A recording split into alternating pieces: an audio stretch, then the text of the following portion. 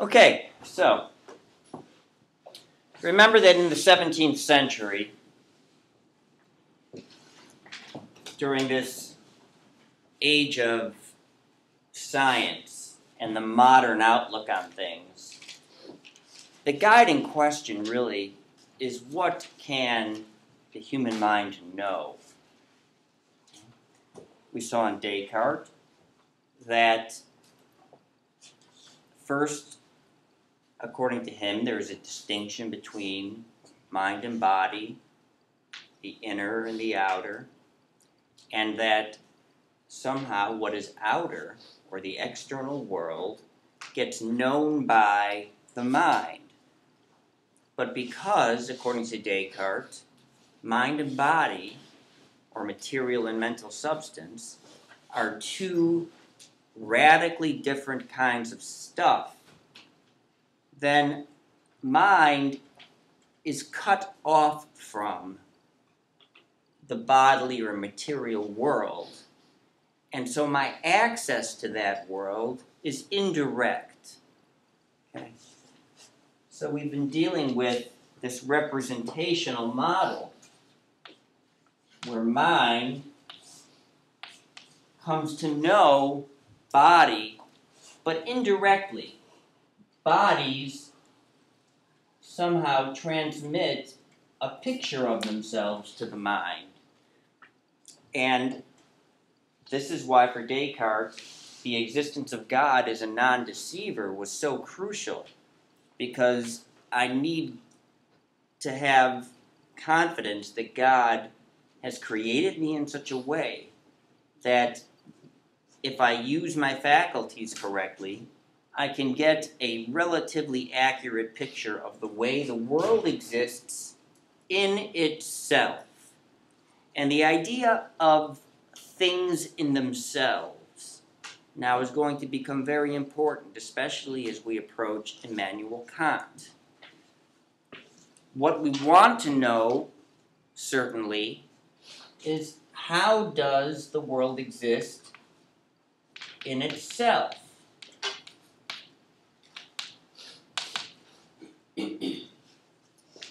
But because that world is substantial, because it is comprised of material substances, it exists completely on its own. It is independent of my mind. Okay? So I need some strategy for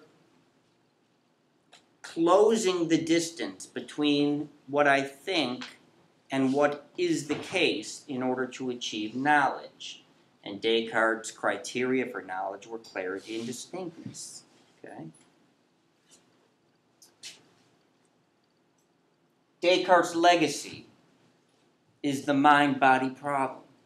And we saw that the mind-body problem is a problem of interaction, both at the epistemological level, in terms of how can I know the way things are in themselves, when what I possess of those things are merely ideas or representations.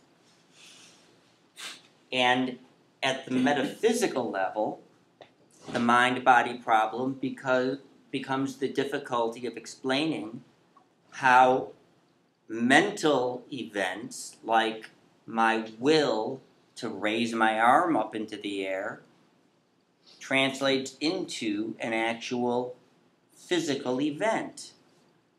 Okay?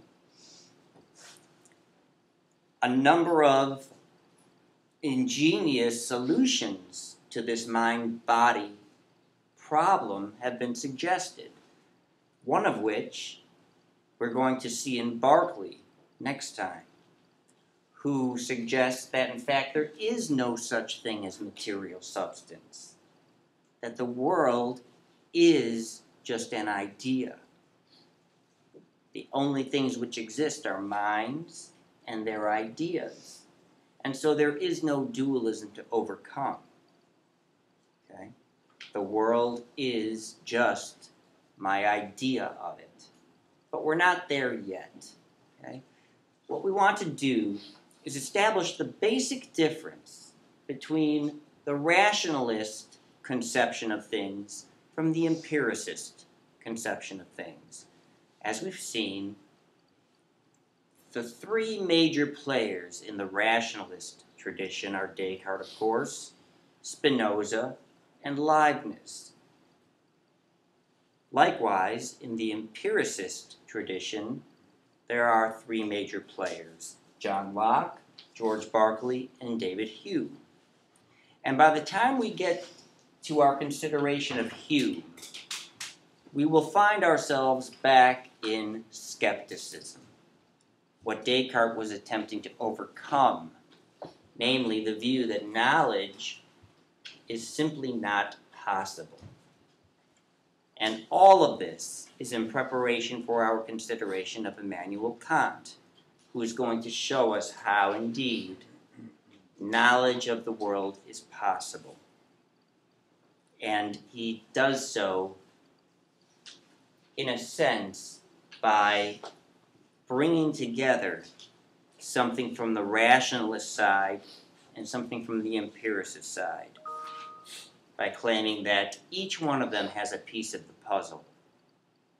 And if we bring them together, then we can gain an insight into how knowledge is possible and what the extent of human knowledge is.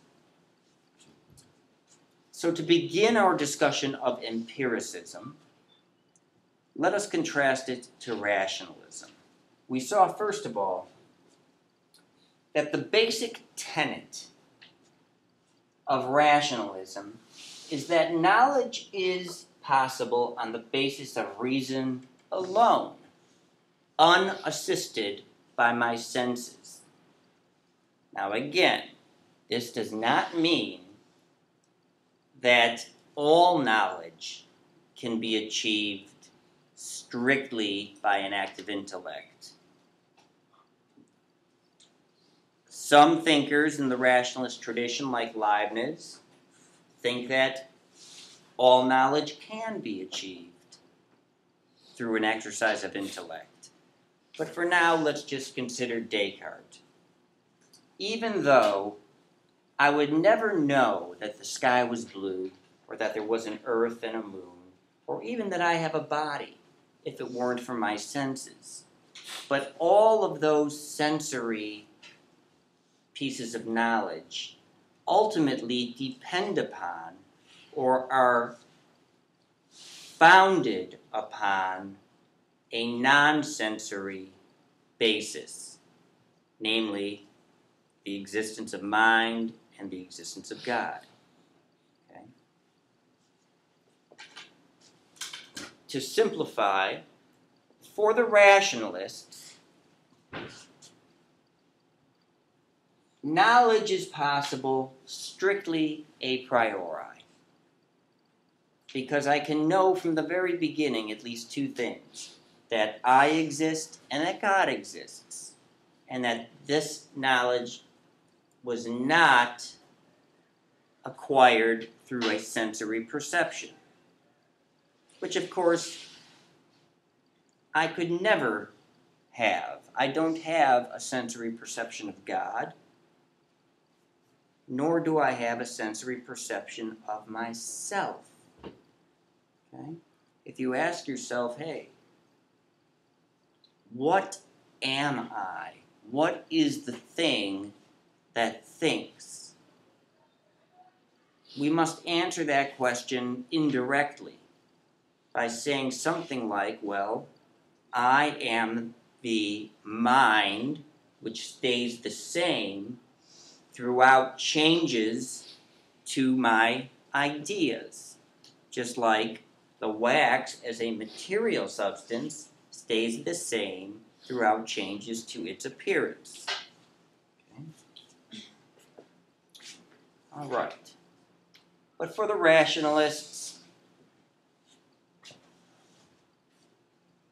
some knowledge is possible without ever having opened my eyes or my ears or touched anything, even though most worldly knowledge does depend on these senses, but the reliability of the senses requires the establishment of first principles which are non-sensory, but known strictly a priori. Okay? And this should all be reviewed to you at this point. The empiricist tradition, on the other hand, is more Aristotelian, as the rationalist tradition was more Platonic. Okay? Remember, for Plato, what is ultimately real is the good, and the good cannot be sensed. It does not belong to the visible world. So my only possibility for achieving a better understanding of what is ultimately real is through an act of intellect, through the use of the Socratic dialectic, okay, which gets me ever closer to an understanding of the essence of the good. But for the empiricists, there is no such thing as a strictly a priori idea. And by strictly, I mean innate. We are not born with any ideas whatsoever. And until we have a sensory perception, the mind is like a blank sheet of paper. Okay? Now, sometimes the expression tabula rasa,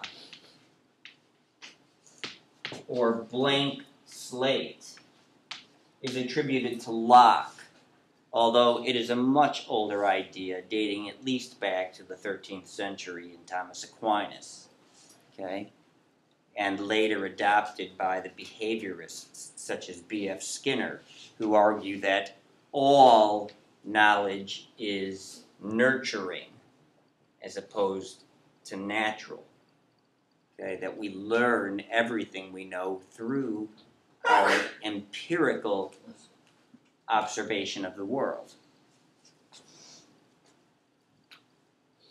So one way of simplifying the basic difference between rationalism and empiricism is that the rationalists affirm the existence of a priori ideas and insist that all knowledge depends upon the a priori, whereas the empiricists affirm that all knowledge must be acquired a posteriori, that until we have a sensory stimulus, until I see or hear or touch or taste something, the mind remains an absolutely blank sheet of paper with nothing written on it.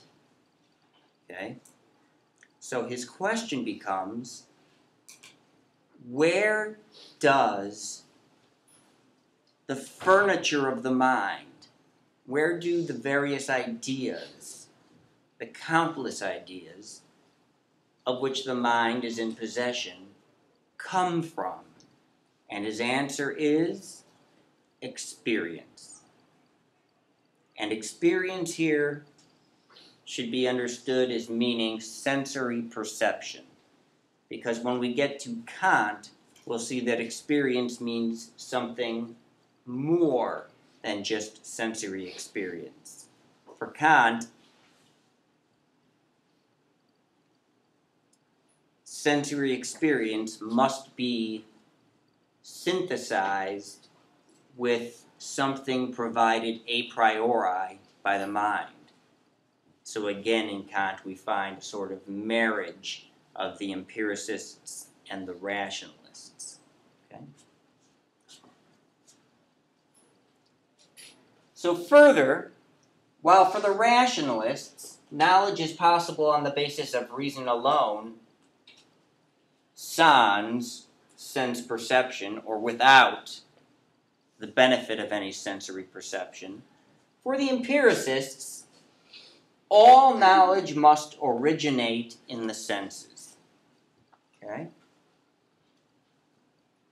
Now, I choose my wording very carefully here when I say that all knowledge must originate in the senses. Because as we see from our reading in Locke,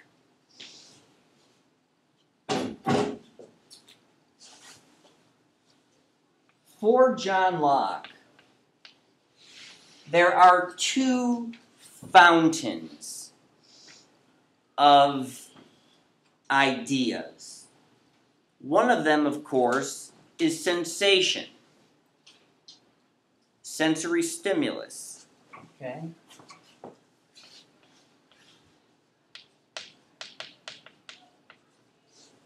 But once I have the benefit of a sensory perception, once I see the desk, once I smell a fragrance or feel an object, then the mind also has the power of reflecting upon those ideas and achieving deeper insight into those ideas.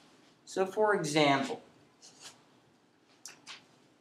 we can imagine that if the empiricists are right, the first time that Pythagoras experienced a right triangle, okay, that sensation in itself did not furnish his mind with the idea of the Pythagorean theorem, which states that the square of the hypotenuse, or the longest side of the triangle, is equal to the sum of the squares of the other two legs. He arrives at that formula, which he realizes is an essential aspect of this particular shape, but only by reflecting upon it. And by reflection, we mean analysis. Okay? Now, before I go any further, I'd like to further exemplify this idea between sensation and reflection by making reference back to something that Leibniz taught, the rationalist. Okay? We didn't go into this in any detail, but I think it could be helpful now. Leibniz draws a basic distinction between what he calls two types of judgment. And understand, what I mean by judgment is any proposition I make about the world. If I say that the chair is blue, or the cat is on the mat, or a triangle has 3 angles, these are all judgments, because I am asserting something of some idea. And Leibniz says that there are 2 types of judgment we can make. There are what he calls analytic judgments, and there are what he calls synthetic judgments. And Immanuel Kant is going to begin his excursion into his critical philosophy, as we call it, by beginning with this distinction. So what is the difference between an analytic judgment and a synthetic judgment? Does anybody have any idea? Yeah. The analytic judgment is when the subject of an argument is contained in the predicate, or is it the other way around? The other way around. The predicate is contained within the concept of the subject, and the synthetic judgment is when the predicate as an essential... A non-essential property. A non-essential property to the subject. Right, so it sounds like we've been over this. It's in the lecture note. Okay, thank you. So, let's begin by saying this. What does it mean to analyze something?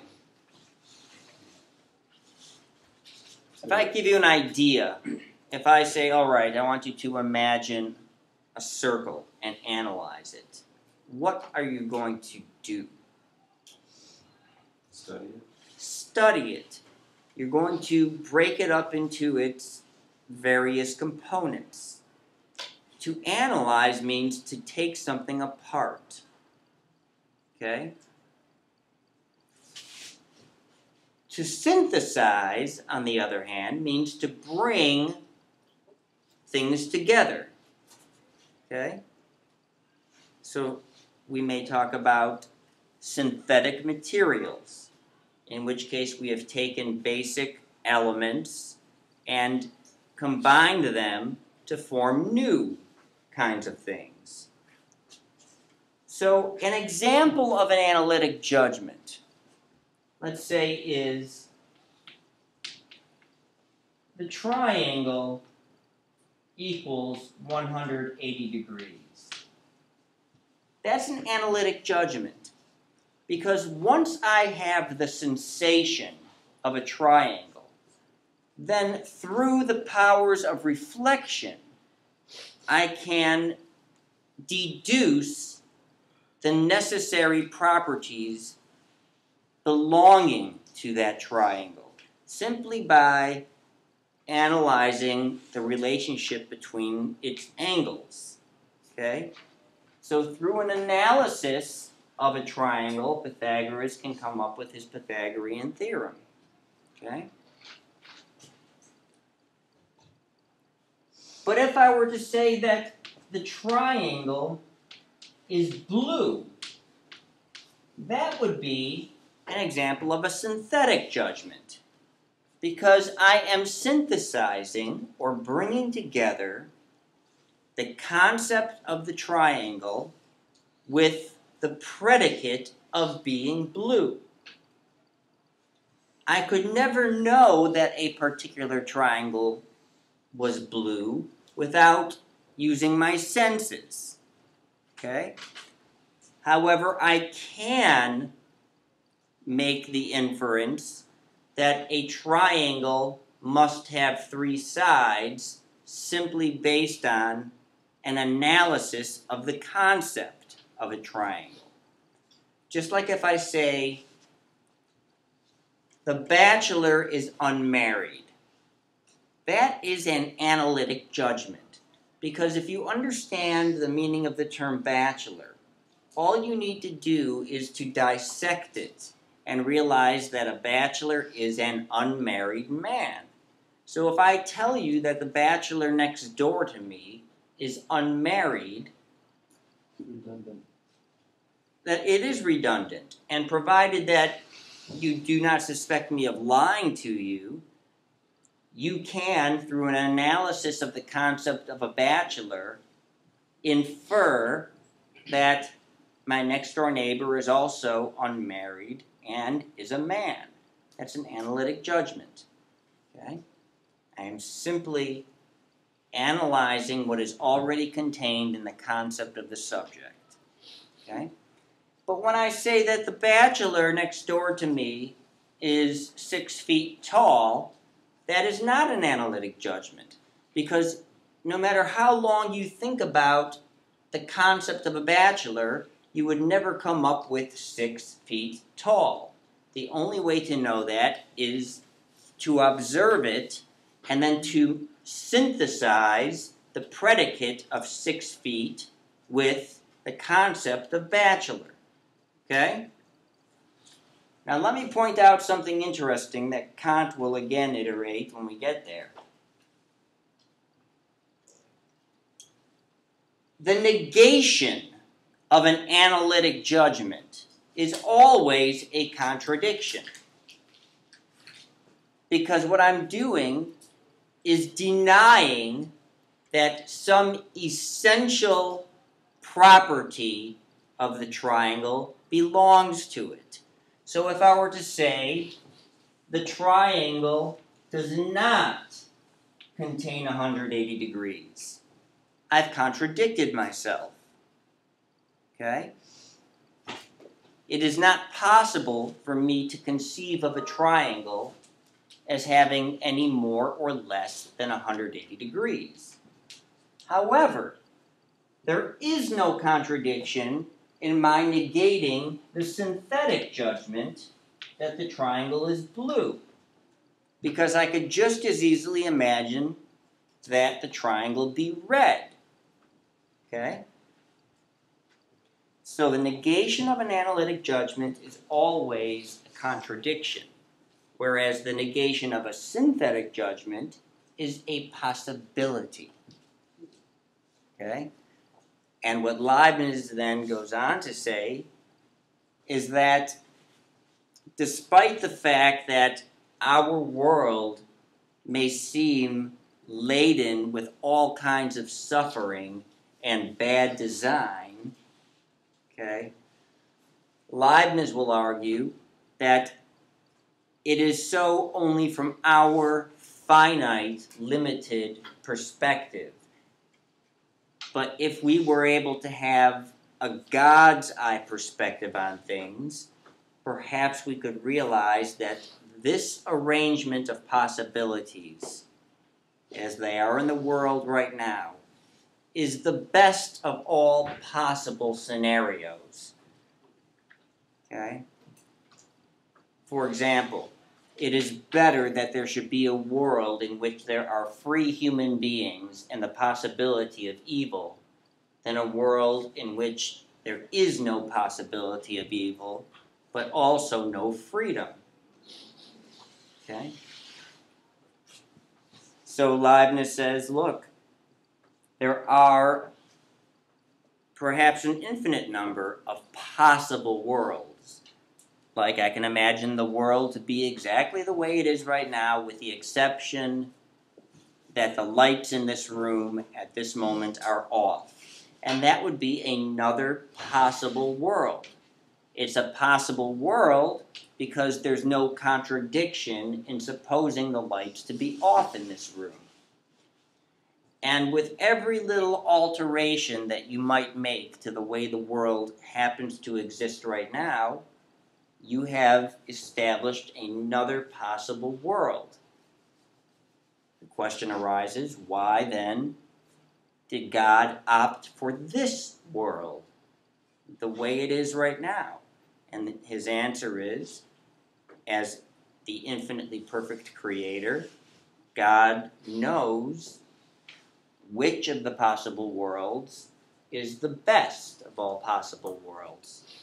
Is this suggesting that to be perfect, that you're less free, in a sense?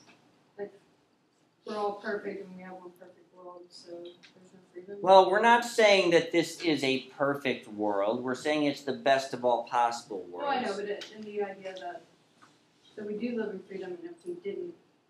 Right. A world in which human beings were not free would be a worse possibility than a world in which we are free, but of course, one corollary of freedom is the possibility of evil. Okay? All right.